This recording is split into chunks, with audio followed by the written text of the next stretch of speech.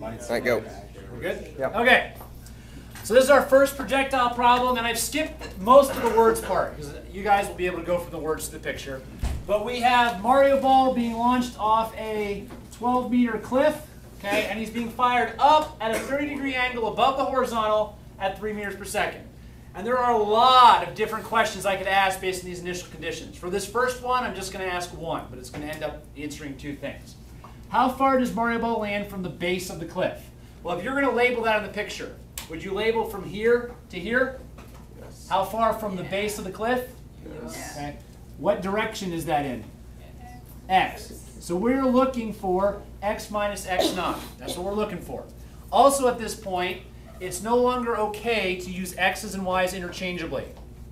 If you mean x, put x. If you mean y, put y. Otherwise, you're going to confuse yourself when you're doing the problems. Now, in the x direction, actually, let me get the free body diagram. Which way is positive? So up and right is positive. Free body diagram. For all of these problems, we're going to neglect air resistance. And we're not talking about while it's in someone's hand or on someone's foot if it's a football or whatever. It's while it's in the air. While it's in the air, if we neglect air resistance, how many arrows are we going to have? One, and which way is it going to go? Down. Down. So force of the weight down. You don't have to write this next part, but if we summed forces in the x direction here, how many forces are there in the x direction? 0. X, left and right. How many forces are there in the x direction? 0. 0. So if you have 0 forces, okay, what's your acceleration have to be? 0. 0. So this free body diagram does tell us that the acceleration in the x is 0. And then if we're in free fall, and this is the only force in the y, you can sum your forces, the m's will cancel, and what acceleration will you get if you're in free fall in the y? -9.8 meters per second squared. Yes, very good. Negative -9.8 meters per second squared. This all assumes you call up and right positive. Okay? Now, dig out your motion equations. Those 5 motion equations, dig them out. And take a look at the second one, although any of them with displacement will work.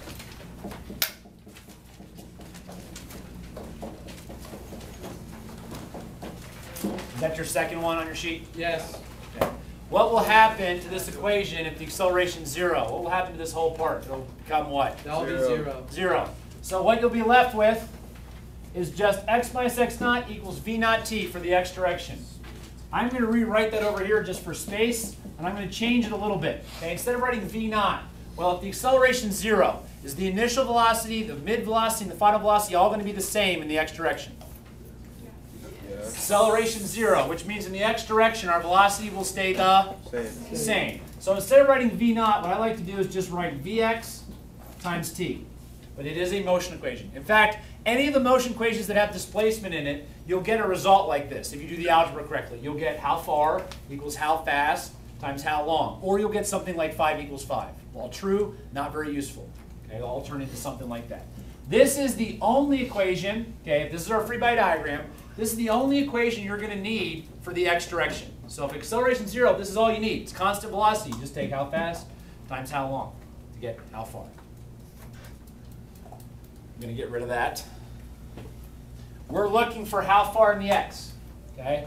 We're going to get vx here in just a minute. That's the component of the velocity in the x. Do we have time? Nope. And this is it for the x direction. So what other direction do you think we might look at? The y direction.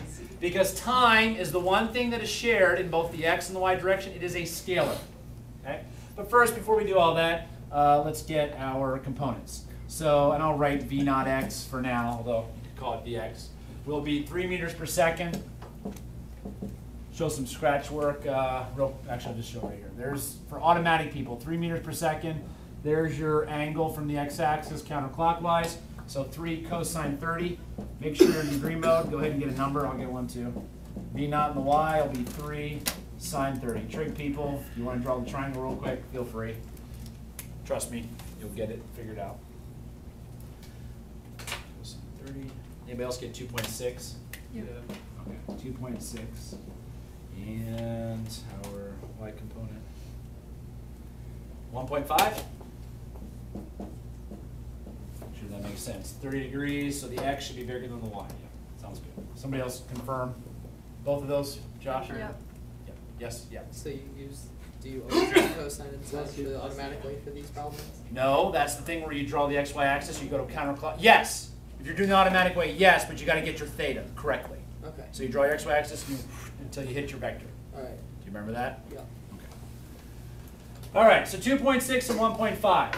Now I'm going to erase the V naught. It is the initial velocity in the x. It's also the final velocity, the mid velocity. There's only one velocity in the x, and it's 2.6. Also, now's a good time for me to point out, I will not use this 3 again after the components anywhere in the problem. Okay? Once I have my x and the y, I do everything separately. This 3, except here in the components, will never show up again in the problem. Now, we need time. We have Vx. We're stuck in the x direction, so I'm going to list my 5 variables for the y direction. So y minus y naught, acceleration in the y, initial velocity, any order, v final in the y, and time. And notice I'm writing all the y's. You should too. Keep the stuff straight. This is different than the x direction. So now we're thinking about what's happening in the vertical direction. At this point, it's an old problem. You guys remember problems where we tossed up and I asked you how long until it hits the ground? Yep. Did we have that on the first test? Have you done several of those? Yes. Many, many of them. Okay? That's all we're doing. What's it being thrown up at? Can't quite read my writing. So 1.5? Let's make that a little cleaner. 1.5 meters per second. That's what's being thrown up at. So now it's just basically toss it up, ask how long does it take to hit.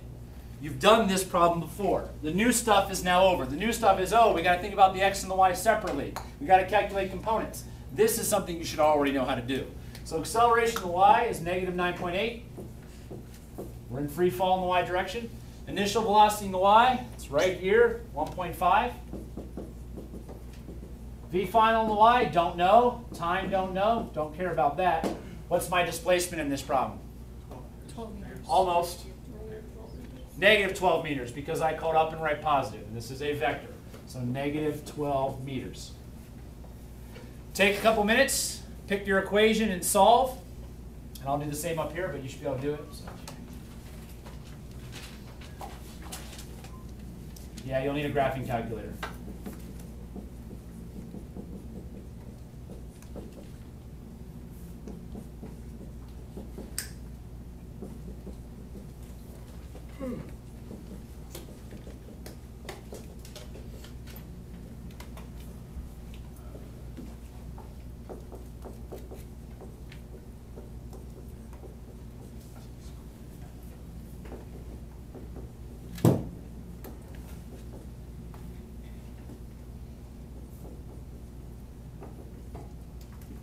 Just rewriting it up here for those of you that are used to that form, and then somebody figure out what the answer is.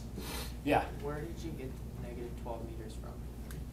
It starts here, it ends down here in the y direction. Oh, okay. So do you remember those problems where we tossed something up and we said starts here, goes down 12, that's negative 12. Or another way to think about it, let's say it goes up 0.5, it goes down 0.5, that's a displacement of 0, and then it keeps going down 12 more for a total of negative 12.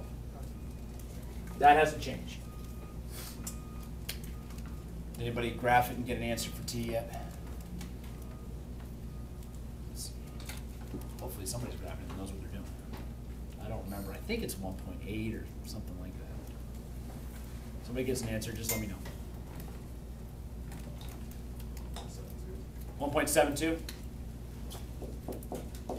Sounds good. If you don't know how to graph it, as always, this is only worth half a point on a test to go from here to time, but you really should learn at this point. It's going to affect whether or not you can get the final answer. So have someone show you how to graph it or stop it after school.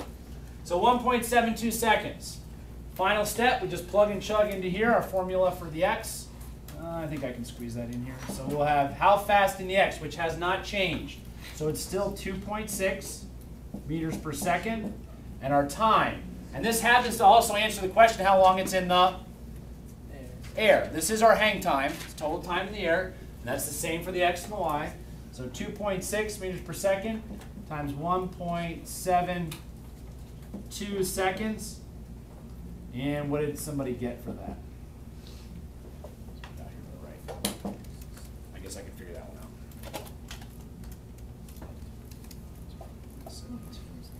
4.5-ish meters. That's how far it lands from the base of the cliff. And at this point, you might be saying, who cares? We'll be launching rockets and seeing other applications very, very soon. At the very least, is launching rockets that are going to travel about the length of the football field sound like fun? Yeah. Yeah, so there's at least an entertainment part coming, probably not next week, but the following. Yeah. When you're writing that formula right under your components, to the right. Not this. Not that. This. No, to the right. Here. Yeah, right there. Yep. Are you supposed to have t squared at the very end of that by negative 9.8 meters per second? Yes, I am. Okay. Wait, why am I supposed to be not 2 plus 1 have a t squared? Oh, no, not there. There should be a t squared there. Yeah, that's Absolutely, thank you. I picked it back up right here. Yeah, that's what I was. I think I got to the board and then didn't. Yep. Yep, Chris is working. Good job, Chris. He wants credit. Other questions? Stop. Looks like